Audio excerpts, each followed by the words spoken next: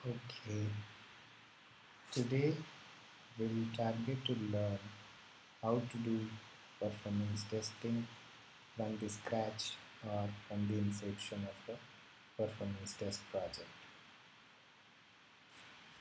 Here I will explain you the different types of performance testing that we do for a typical project and what kind of data points that we look at, what kind of validations that we do, and what exactly needs to be highlighted to the different stakeholders of the project for fixing the performance bottlenecks.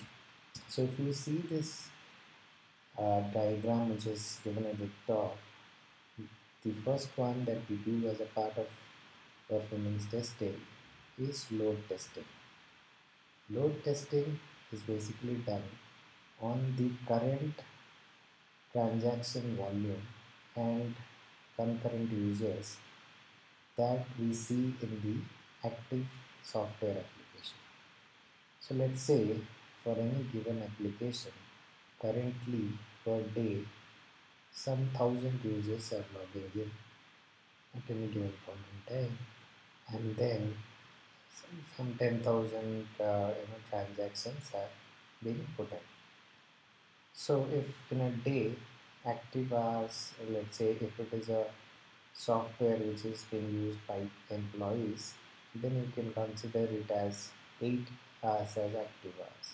If it is a customer facing application, then you can take it as 24 hours as active hours, but then you can divide the load based on the daytime, or you can consider 20-14 hours as active hours where customers actively put their transactions. So based on those assumptions, you have to calculate the transaction per second or TPS. So let's say 10,000 transactions are being put in for 8 hours. So 10,000 divided by 8 into 60 into 60. That will give you the transaction per second.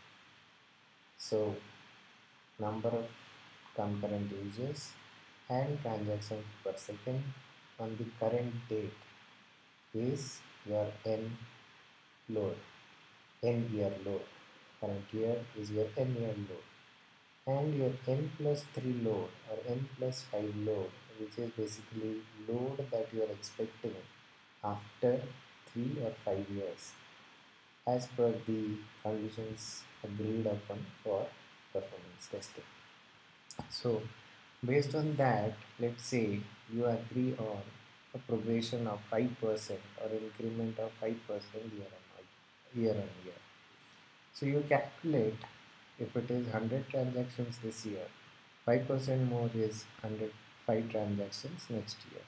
So you calculate based on the same assumptions what will be the transactions that will be coming into the system after 3 years or after 5 years.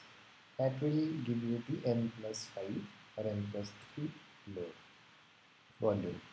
And based on that, you have to do your load testing for current year as well as for n plus 3 or n plus 5 years. The second one that we are discussing is, let's say, stress testing. What is stress testing? Stress is basically putting more load than expected on your system to see if the software application is still behaving normally, or if you see any other kind of abnormalities that you see for the system under stress. So that is basically you double the load or you kind of triple the load, and you make sure your application doesn't go down abnormally, and it is being able to serve those transactions. Maybe the response time goes higher. These kind of things are acceptable in a stress testing, but system going down is not an acceptable criteria in stress testing. Next one you see in this diagram is endurance testing. or soak test. So as a part of endurance or soak test, what usually people do is, consider the current load and put the system in the current load for a prolonged hour, like let's say 8 to 10 hours, and then see if there are any memory leakages in your code or any other abnormalities. You can keep monitoring your servers, and during the prolonged hour you can keep continuously tracking your servers and check if there is any abnormality that you see in the monitoring tools. Then there is something called spike test, which usually for any of the go lives it is, um, typical go lives it is not done, but you can do it for the applications which are customer facing, because during the festival seasons or during a peak period you can see a surge of transactions on a particular system. So if you have something like that, if you have a scenario like that, then for sure you have to do a spike test. So what happens in a spike test? If you know how performance testing is done, how the ramp up is done on the number of users, how the virtual users gradually increase and then perform at a constant level for some time and then the ramp down happens, then you can understand that spike is basically at any point in time you are suddenly increasing the load on the system or the number of virtual users. You are suddenly increasing without a gradual ramp up, and you see that the performance is not impacted, or the application is being able to handle such situations. The next one is volume test. Volume test, we understand the databases.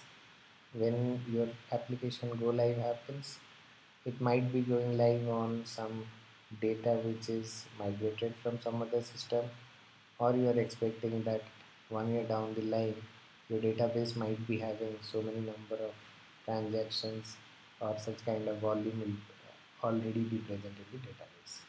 So what we do in case of volume testing is we make sure that that kind of transaction or load is all or volume is already there in the database, and in top of that we start doing our performance or load testing, and we see to it that because of the volume which is present in the database, your response times are not impacted, or whatever is your acceptable response time, maybe 1 second, 500 milliseconds or 2 seconds, that's being adhered to. Now what is scalability testing?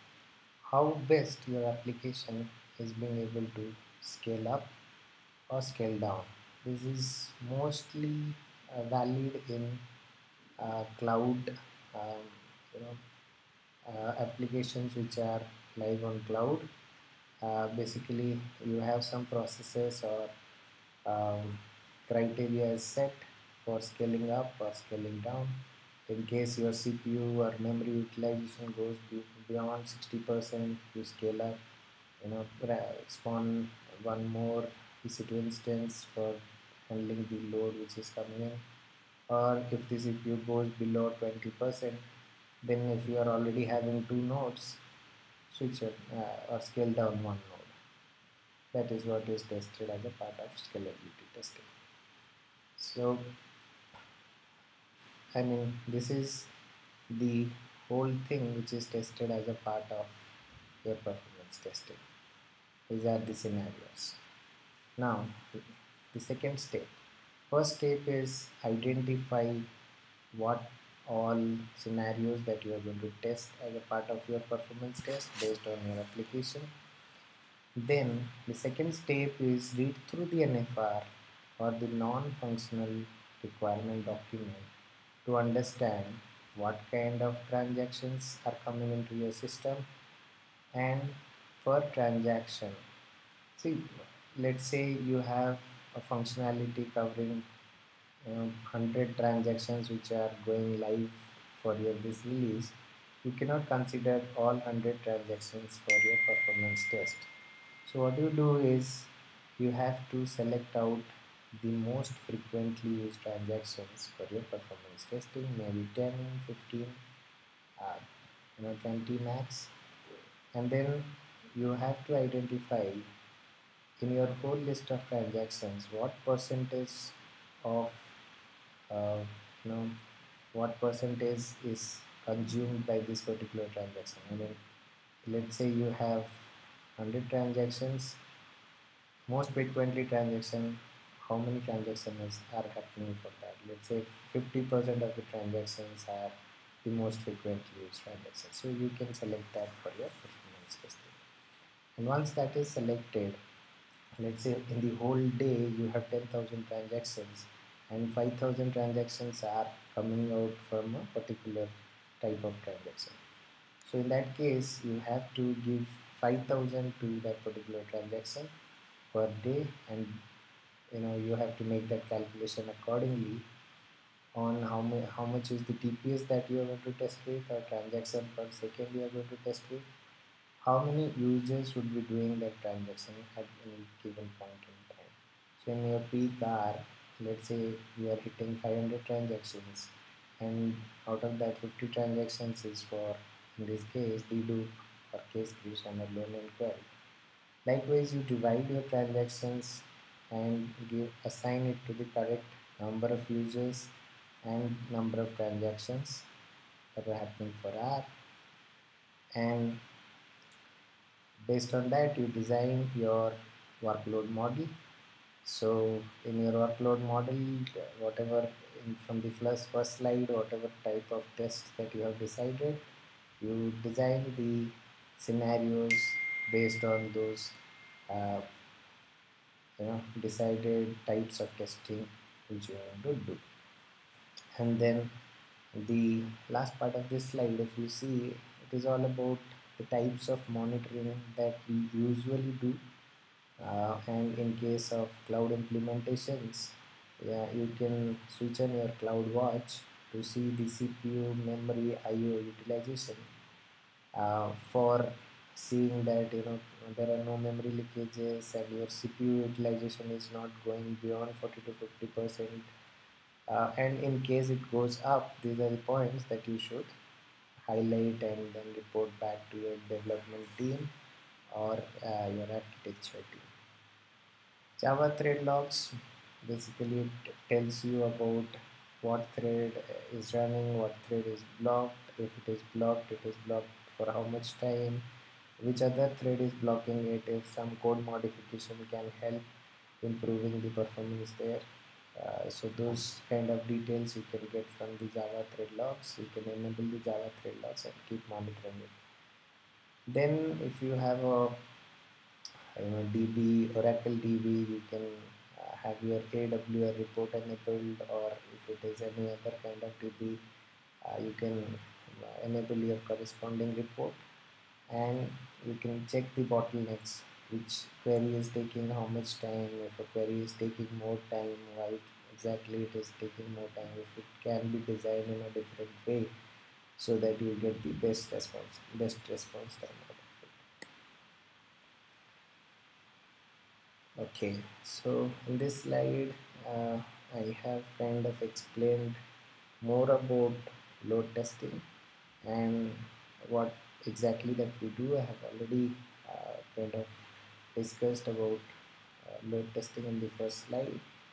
It is the same, the current load for the current year that we take from the production servers, or maybe like some data from the non-functional requirement document coming out of business users. In case they are running a campaign, what kind of notification that they are going to send out, I mean, how many notifications that they are going to send out, and what percentage of the notifications actually turn to a transaction, or converts to a transaction. That percentage you can take it as current load, and based on that your load testing is to be done. And then year on year, what kind of increment that you are going to do. The second one is volume test. Volume test is same as load test for the current year, but we just see to it that the database is having the required number of volume in the in the tables already. So type of things that we note during a load test or volume test or a load n+5 or n+3 test is the response time should be less than the acceptable limit. In this case it is 2 seconds, and we don't see any abnormal spikes in CPU or memory utilization. And the configuration parameters, let's say your connection pools or different type of parameters are being able to handle your load, maybe a load balancer running at the back end that is being able to handle your load. So in case it is not being able to handle, you see the error percentage, so you have to report back on the error percentage. So same things I have already discussed about stress at the beginning. Stress is basically you're stressing out the system. Uh, so during stress test, you don't really look at the response time, but you see to it that your system doesn't start behaving abnormally. And soak test, predominantly check the memory leakages during a soak test. During the prolonged hour, you don't see any failures there. These kind of things can be checked during a soak test. So this is a JMeter report which I have given. You can cross check my videos on JMeter script design, because post designing your workload model, the next step is your script design using JMeter or load runner or new load kind of tools. So you can watch my videos on JMeter. I've given step-by-step description for designing scripts for UI as well as for the web service or microservice requests. So I'll put that in the comment section below. Please refer to that. And then what kind of reports are generated by JMeter. This report is basically your summary report. There is one more which is called as Aggregate Report that gives an idea about your 90th, 95th and 99th percentile. So these are the things which you should put into your report while communicating the performance out or result with other stakeholders like development team or the architecture team. The last one is your CloudWatch graph, which gives you an idea about your CPU or memory utilization during a particular period of time. So you can keep a watch on that and work with the development team to fix the performance bottlenecks and achieve the required performance benchmarks that are set. So this is all about performance testing. How do you do it? Probably you can download the performance test result reports from the internet, and you can prepare a report accordingly at the end for getting it signed up. So thank you for watching. Probably this will help you in doing your performance tests from the beginning. I will mention all the related links for creating the JMeter scripts, and I'll come up with some videos for load runner scripts preparation as well, and then the aggregate reports which have to be which will help you in communicating with the other team members to explain them about what kind of performance issues that you see in the application and what are the best ways to fix it. Thanks for watching.